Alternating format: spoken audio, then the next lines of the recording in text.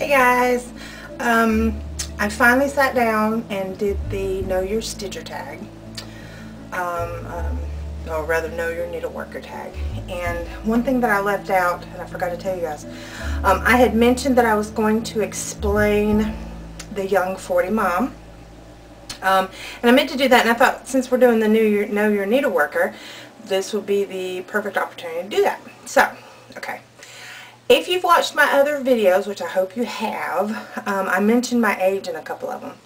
And if you've watched Maddie's videos, or Matson's videos, again, she tells her age, so you might have put two and two together. So, I was young when I had her. Actually, that's my ex-husband's last name is Young. 40. I had Maddie right before my 40th birthday, just shy, and I became a mom. So, Young 40 Mom. She makes me feel young. I was almost 40 and I became a mom. So that's where Young 40 Mom comes from. But I hope I'm not too boring when you watch this. I thought about some things after I got off camera, and I didn't want to make it any more extensive than I thought I had. I would have already uploaded it, but I went through the laptop and decided that I was going to try to restore it. Thought I'd lost everything that was already on there, and when I went back to look, I found it. It was in a hidden folder. It didn't delete everything, thank goodness. So yeah. Oh, I'm in the bathroom. I'm sorry. I'm in the bathroom. Hey. Oh, there we go. There's some more of my Garfields. I'm going to throw some Garfield pictures at the end because I told you guys that I collect Garfield. I don't want you seeing all my nasty stuff. Oh my gosh. All right. Peace out.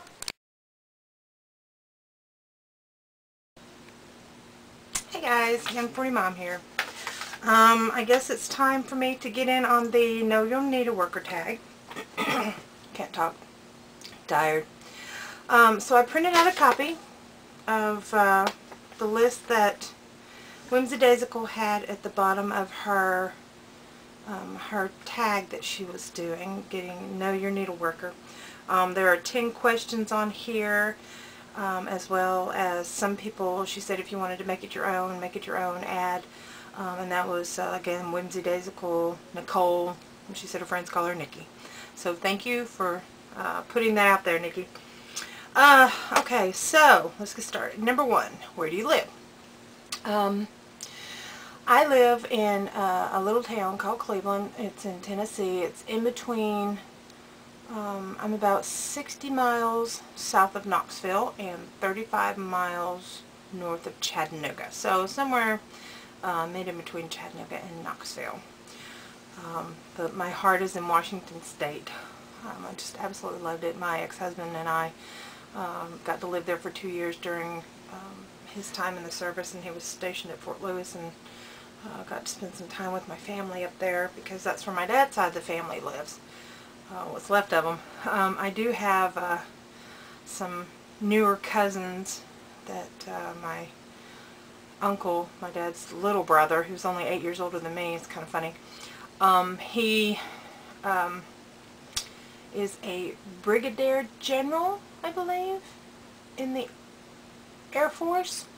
He was stationed in Kuwait for a little while now, but I think they're down in Florida now. So, hi guys. I don't know if you see my videos, but hi. Anyway.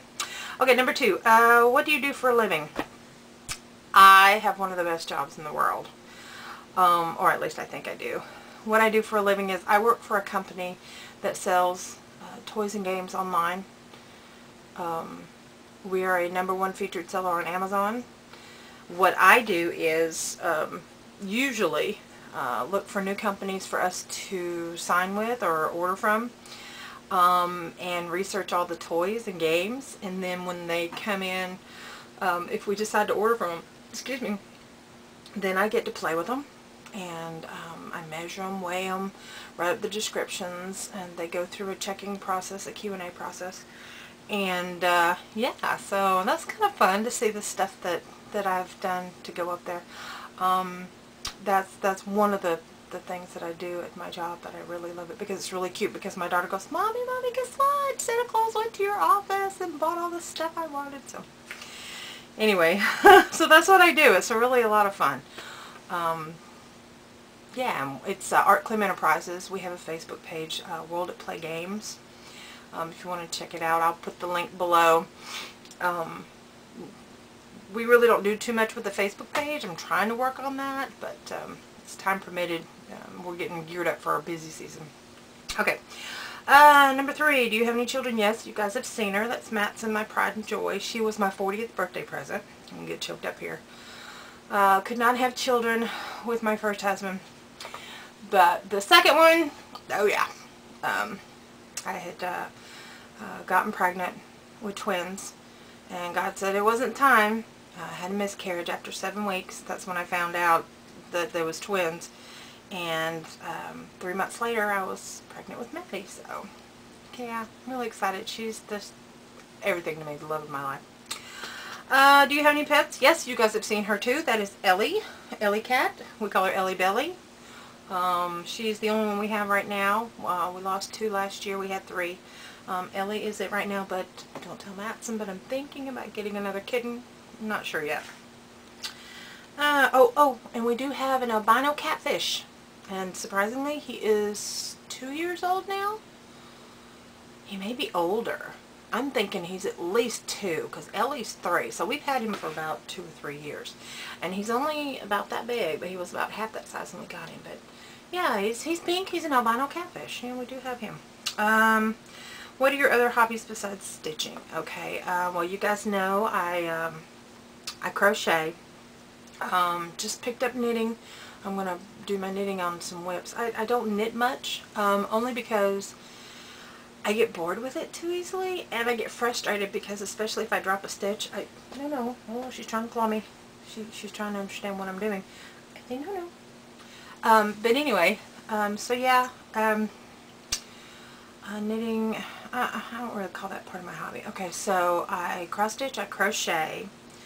I like to do recycling. I'm working with a Plarn. I'm doing some things with some old magazines. I love to make homemade envelopes. I do that. I haven't really done anything with them. I have a stack like this big in a box that I haven't done anything with. But I like to do that. I collect Garfield. One of these days I'm going to I may put it at the end of this video and give you a tour of my bedroom.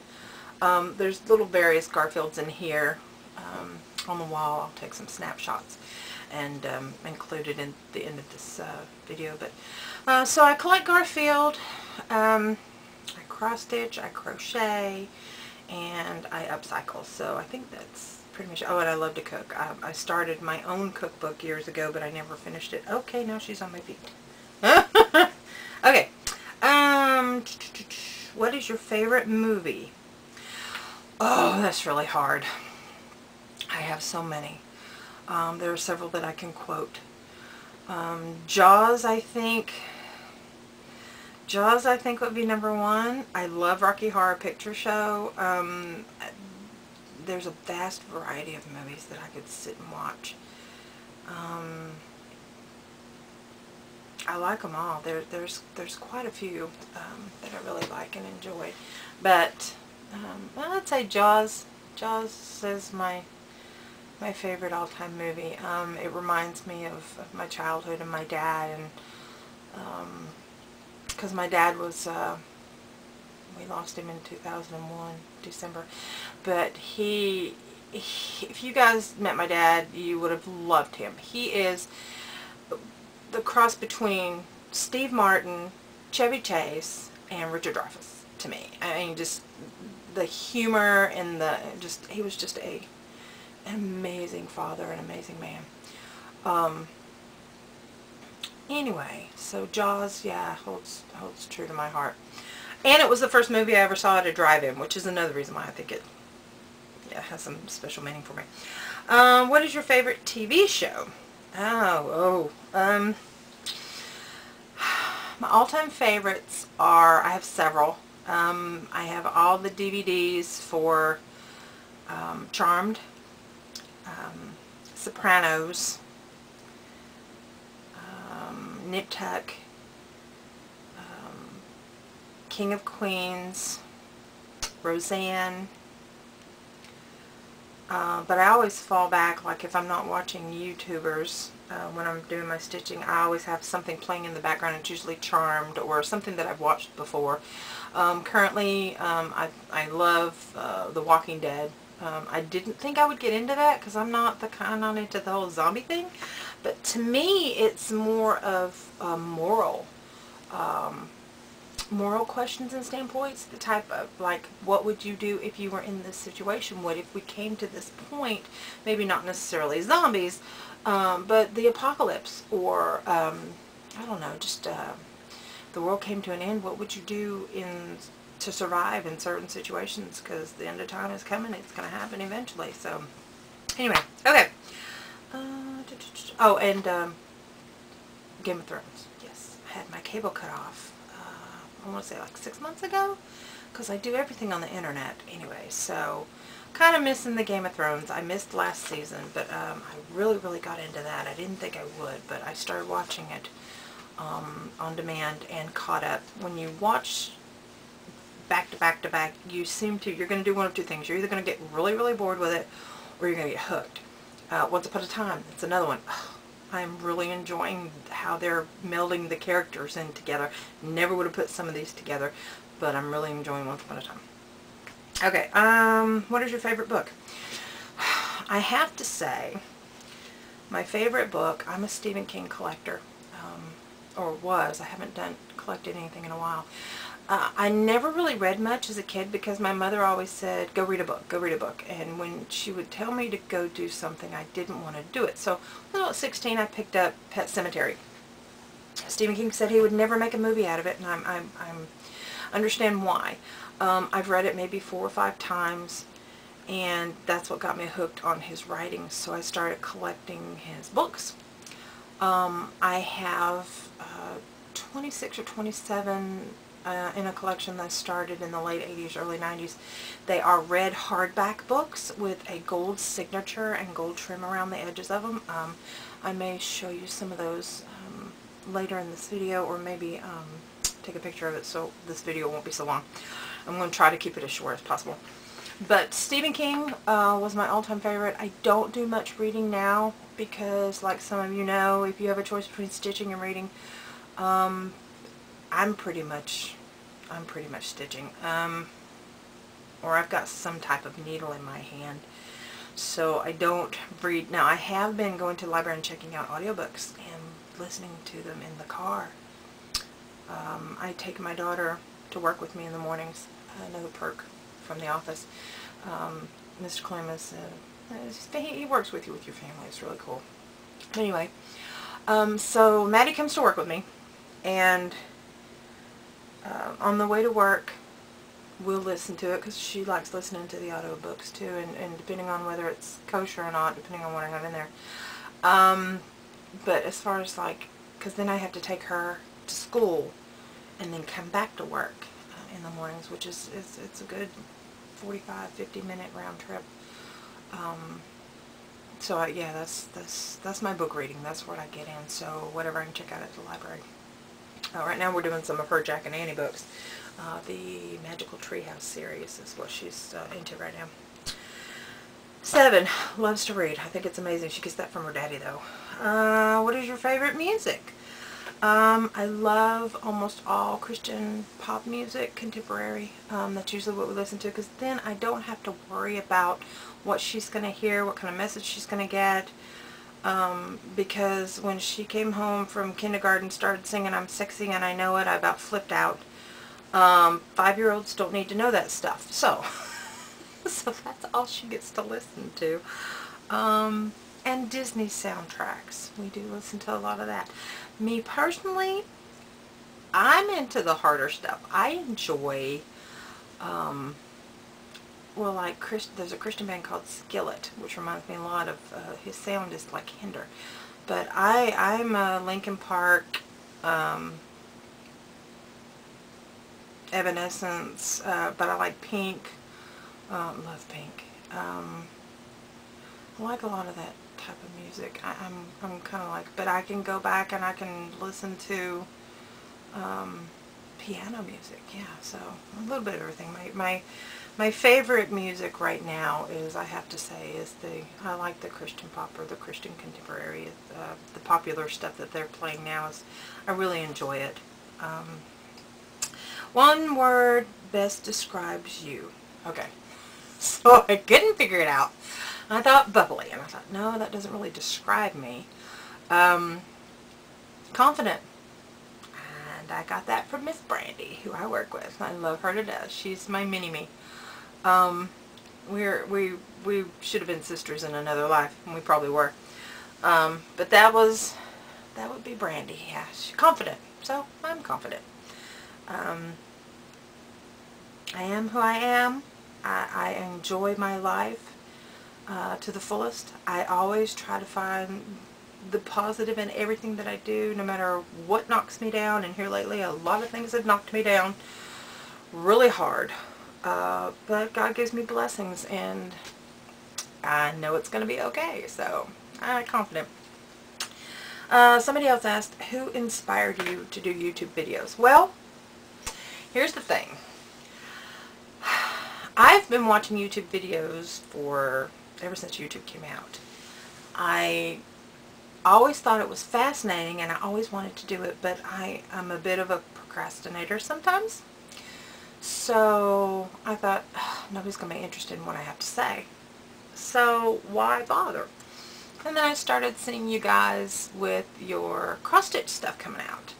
And I started watching more and more people were popping up, and I thought, oh, I've got to get this on here. Started watching Jessie Marie Does Stuff. And let's see, The Lovely Array. Her encouragement, actually, when I saw her video, it says, you know, you guys need to come out here, and you need to get on YouTube and FlossTube, and you need to let us see what you're, share what you've got. And she was very encouraging, and I said, you know what, I'm going to get my butt out there, and I'm going to get something going. So there you go. And then you have Janet Thread Garden, and just watching these people, it's so heartwarming. And then you have these people that are getting on there and putting their stuff out there, and you can tell they're really shy and they're really intimidated, and I just think it's amazing that they're even able to do this, to get out there. So yeah, that's what got my mojo going. Also, oh gosh, the names, Stitching May. Yeah, so that was an encourager as well. Let's see, and then some of the crochet ones that I actually started watching, that's when I wanted to get into it. And then I found the cross stitch people coming out, because before, all you could find, I saw Bati Threads, the how-tos, and it's like, well, okay, I know how-to, I don't, show me something different. Let's see what you got. So then people start putting their whips and their finishes, and that's just like, okay, I can do this. So again, that's how I got started. I guess that's it. Well, if you have any questions for me, please feel free to leave the comments below. If you're not a subscriber, please subscribe to my channel. I plan on doing a series of crochet stuff. It'll be in a separate playlist. I'm going to keep my cross stitch and my crochet separate. I'm going to do a series of 99, I don't know what to call it yet. It's like 99 balls of beer on the wall.